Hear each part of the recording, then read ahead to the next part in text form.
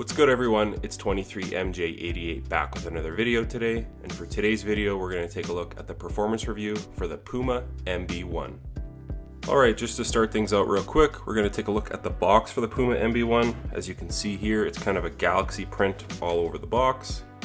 There is a translucent portion on the top of the box here.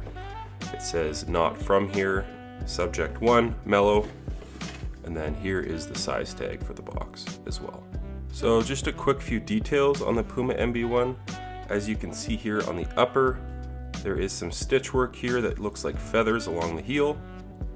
And then on the heel, it does say Mellow with the Puma. You have the Puma stripe logo, and then on the tongue, it does say "One of One" with wings that say MB at the base with a 1 going through. And it does look like a halo at the top as well. And then at the base of the tongue, it does say "Not From Here." And then on the bottom of the shoe, it says "Rare," "Golden Child" on the pivot point, and then it does say "One of One" on the heel as well. So as far as the traction on the Puma MB.01, you have a radial kind of circular nub pattern on the forefoot, and it does say "Rare." And then on the heel, it is a diamond pattern with slits through it, and then the nubs again on the heel. As far as the traction goes on these, they were really reliable. I barely had to wipe on a clean floor. On a dirty floor, they did pick up dust, every 3 or 4 plays I was wiping, but I really never slid out at all. It's a very reliable traction pattern, and I actually found it to be very durable as well, because with the LeBron 19s and the Kobe NXT 360, the nubs actually wore away pretty quick. The rubber compound on here is pretty firm, and I just found it to be a very reliable traction pattern, and it did have a very loud squeak and just an overall great bite. So as far as the traction goes on the Puma MB.01, I thought it was great and actually a lot better than what Nike currently has to offer for translucent outsoles. So I would have to give these a very solid 9.5 out of 10. So as far as the cushion goes on the Puma MB.01, it does come with an Ortholite insole, so the step-in comfort right off the bat is rather nice. And then the midsole foam is actually nitro foam. It is caged with this plastic TPU portion on the lateral side, but on the heel, as you can see, it is not caged, and on the medial side as well.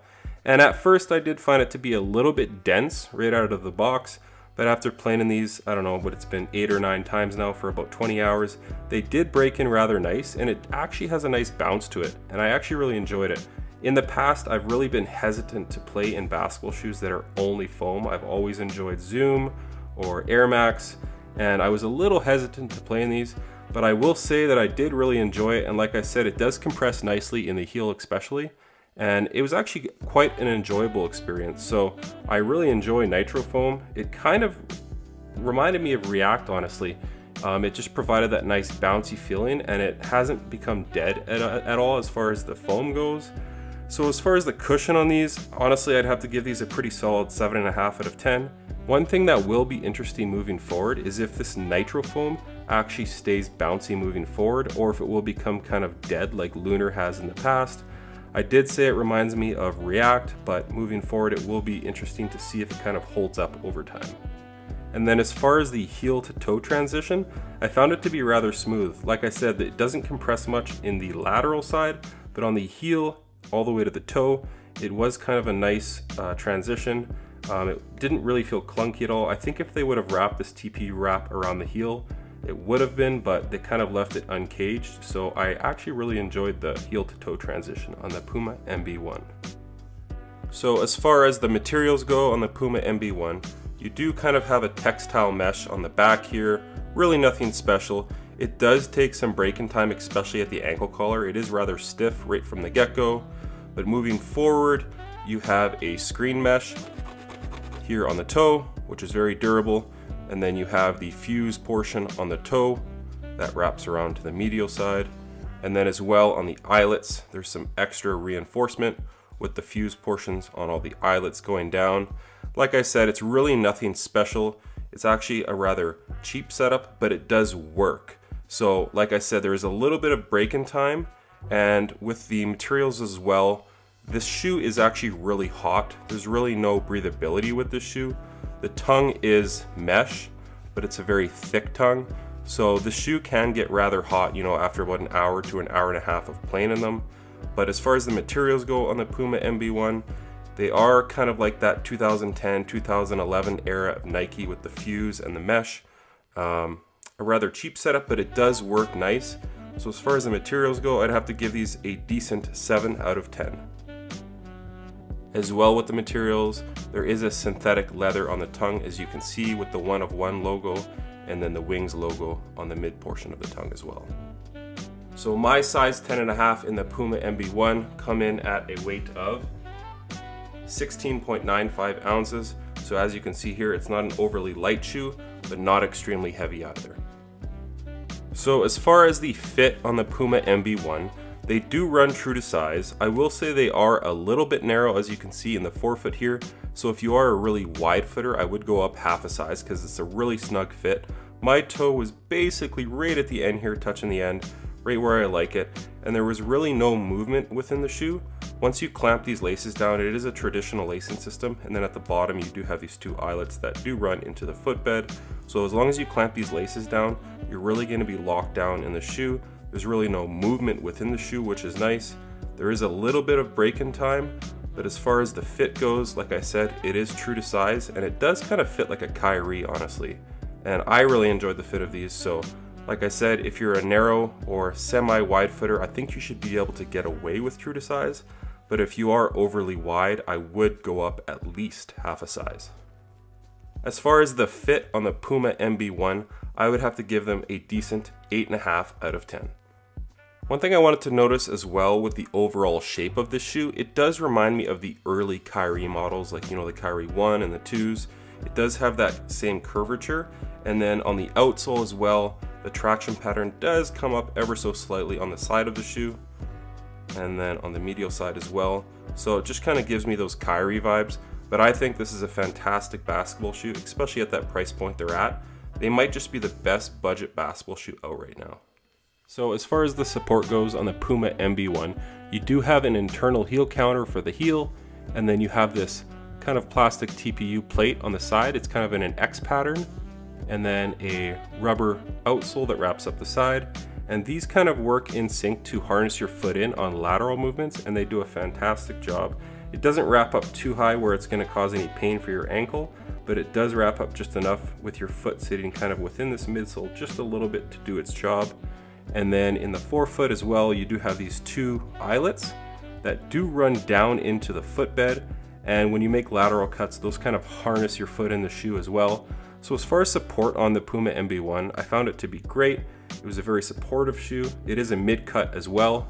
I believe there are some low tops coming out in spring 2022, but as far as the support goes on the Puma MB.01, I would have to give it a solid 8.5 out of 10. Alright, so that's going to cover it for today's review on the Puma MB.01.